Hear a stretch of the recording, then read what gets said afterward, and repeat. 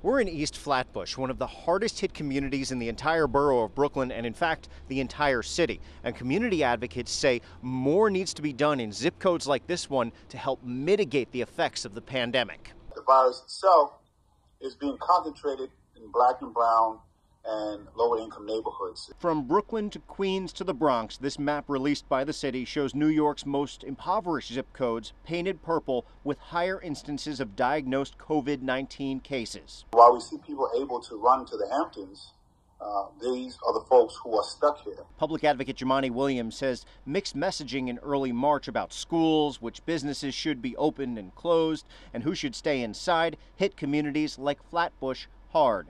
He says long-term housing and wage inequality are structural solutions in the long term, but right now he feels a hard lockdown of the city is needed to save lives, particularly in low-income communities. We need to all be aligned on the local level in saying lock down the city for the next 2 weeks so we can get a handle on that, so that the people who have to go out are protected. There's clearly a pattern here. Councilman Donovan Richards compares the current situation to Hurricane Sandy, where low-income neighborhoods had trouble getting the attention and resources to mitigate and recover.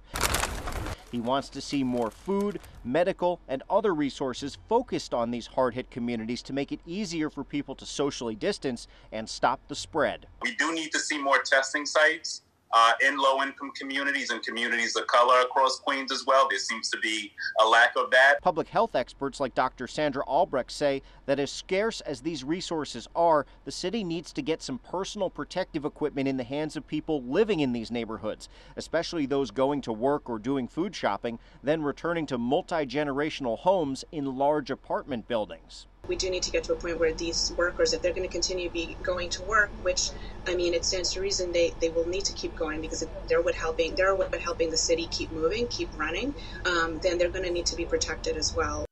Anecdotally, we're also hearing from some lawmakers in some of these hardest hit zip codes that they're talking to police officers who are finding people dead or unconscious in their apartments. We're working to confirm those reports. In East Flatbush, Henry Rossoff, Pix 11 News.